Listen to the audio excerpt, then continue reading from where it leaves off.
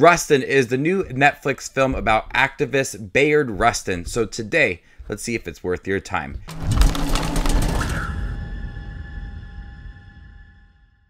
Hey everybody, my name's Justin here. I try to watch everything that hits theaters and on streaming services. If you guys are like me, go ahead and hit that subscribe button down below and click that bell notification for more up-and-coming content. Bayard Rustin, advisor to Martin Luther King Jr., dedicates his life to the quest for racial equality and human rights. However, as an openly gay black man, he is all but erased from the civil rights movement he helped build. So the way that this movie is filmed, we see the build up to the 1963 March on Washington, one of the biggest moments in history, with a powerful speech by Martin Luther King Jr.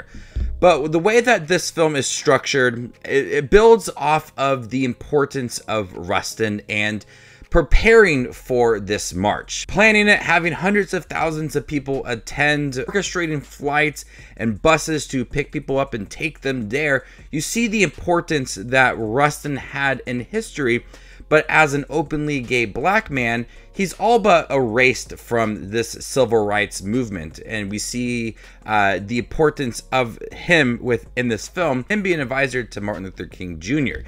So I appreciated this movie.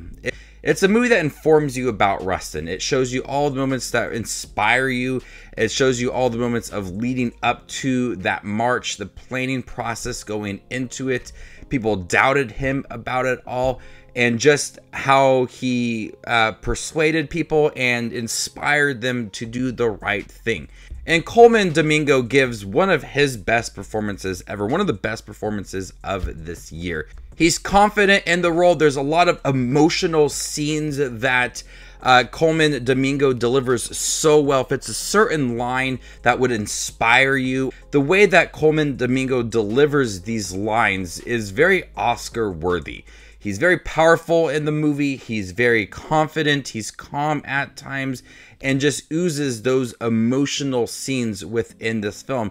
And he does it so well to where you feel that importance of this person in the 60s during the civil rights movement and how he inspired so many people. It's your kind of classic look at a biopic around this time during the civil rights movement. It does a great job of informing you about the civil rights movement and Rustin as a person and inspiring you and uplifting you as well. Performances are very strong. It's a nicely directed movie as well by George Wolfe.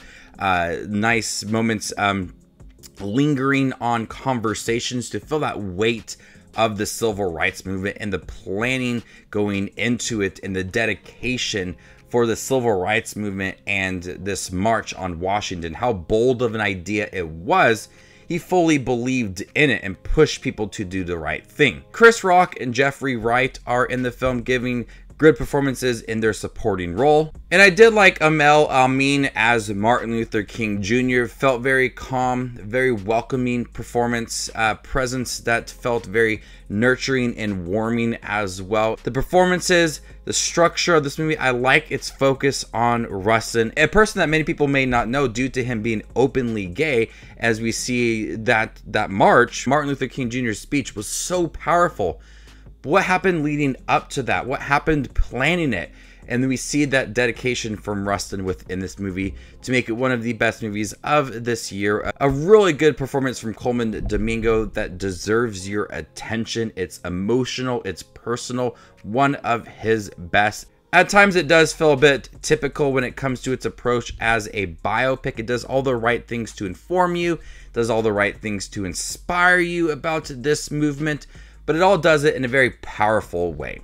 So before I give you my score for Rustin on Netflix, make sure to check out my channel. Here I do movie reviews, trailer reactions, ranking videos, tier lists, all that fun movie related content that you see on YouTube. I do it all here, so hit that subscribe button to get it all in one spot. And if you like to see where Rustin ranks amongst all the other 2023 releases I've seen this year, follow me on Letterboxd and there you can find my ranking. I'm gonna go ahead and give Rustin a B+. Thank you guys for checking out my review for Rustin. Have you guys seen it by chance? What'd you think about it? Let me know in the comment section down below and stay tuned for more up and coming content like this. My name is Justin Watches Movies and you guys stay classy, YouTube.